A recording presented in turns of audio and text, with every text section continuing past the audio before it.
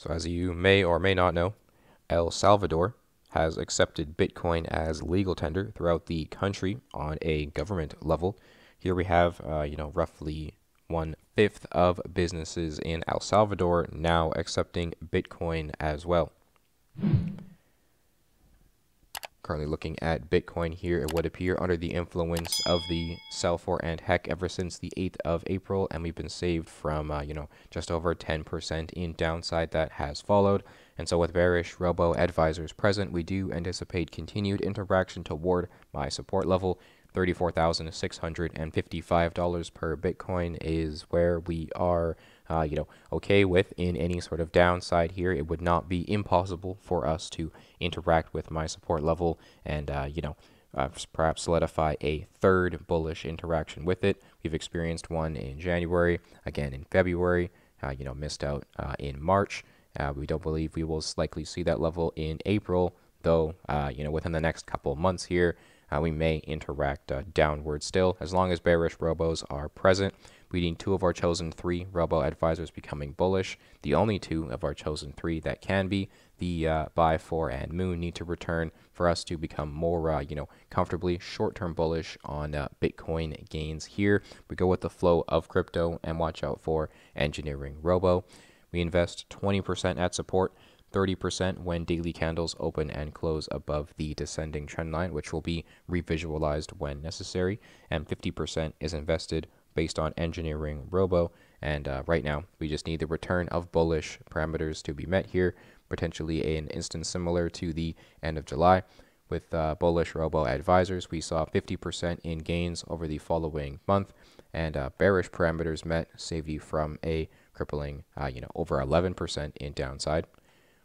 Bullish robos throughout October allowed for 40% in gains over that following month, and the sell for and heck combination met in November, saved you from the 41% in downside that followed. And so ever since the beginning of the year, we've been bouncing up, down, and around off of support, creating resistance, looking for the final stages of this potential reversal phase of sideways here. In my opinion, I do believe a longer term uptrend is intact, though in the immediate short term, it would appear, continued fear, uncertainty, and doubt will be the unnecessary evil here to shake any and everybody out.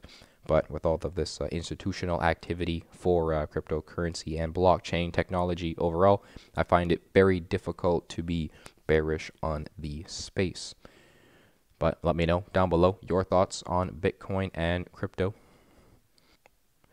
So Bitcoin is gaining ground compared to other payment methods in El Salvador.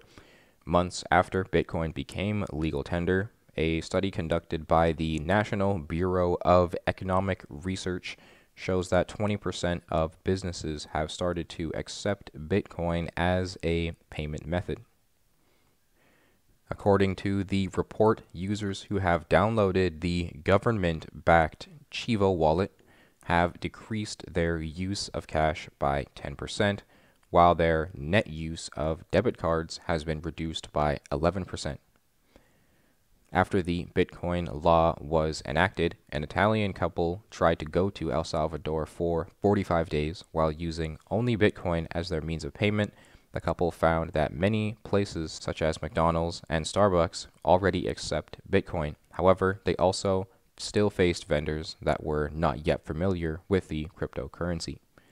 Then we have the article mentioning, lastly here, meanwhile, the Central African Republic has recently adopted Bitcoin as legal tender. With this, the nation's residents are legally allowed to use Bitcoin in the same way alongside the country's traditional currency. Apart from this, the African country also established a regulatory framework for crypto use. So, in my opinion, still, yet another factor contributing to why I find it very difficult to be, bearish on cryptocurrency and blockchain technology during times of downside and extreme fear, everyone getting shaken around by, volatility and price manipulation. I do believe the whole space and sector is making some big moves at the moment, and with all of these governing bodies getting involved in adopting and accepting Bitcoin payments, and when with these multi-billion-dollar conglomerates getting involved in blockchain technology as well,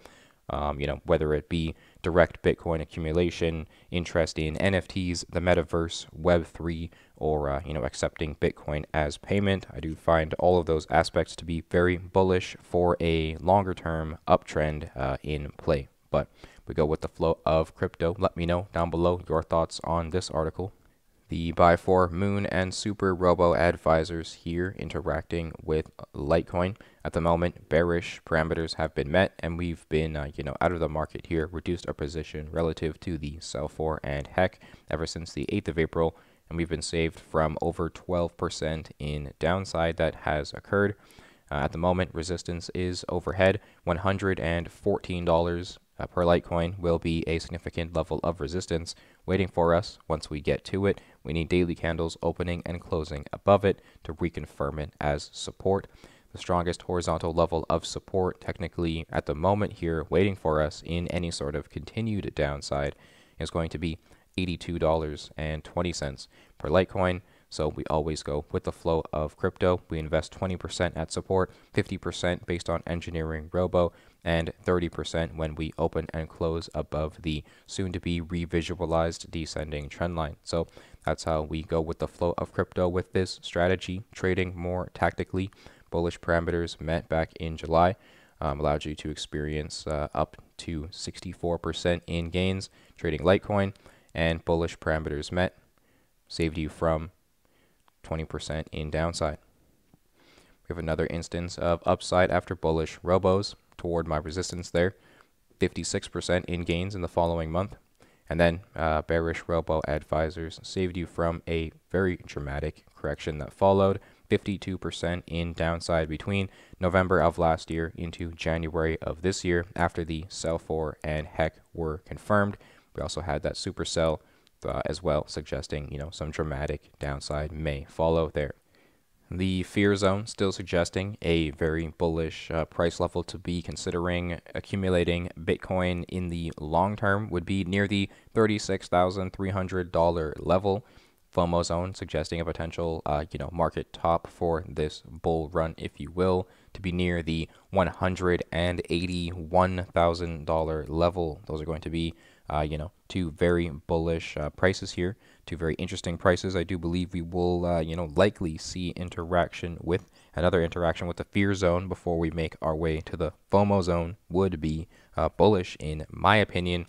Perhaps the final most dramatic buying opportunity for us after this year plus of sideways before we continue our way upward.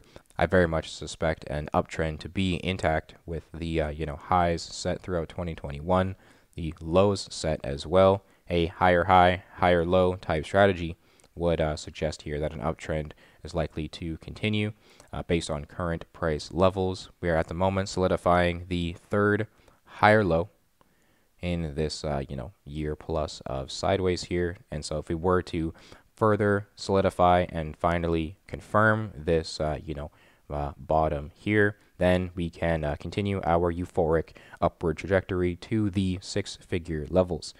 You want to be heavily considering taking profit when the market is under extreme FOMO and be accumulating during times of extreme fear here, grabbing your heavily discounted digital assets, and as I mentioned, heavily considering taking profit on all of your gains once everyone else has caught on and are buying the top. But we always go with the flow of crypto.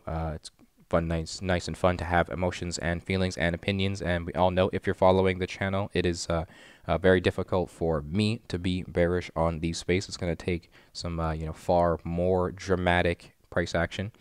But at the moment, in the immediate short term here, any sort of continued sideways that we do undergo will just be, in my opinion, healthier for the still longer term uptrend intact. But thank you so much for hearing my analysis, and tune in for the next one.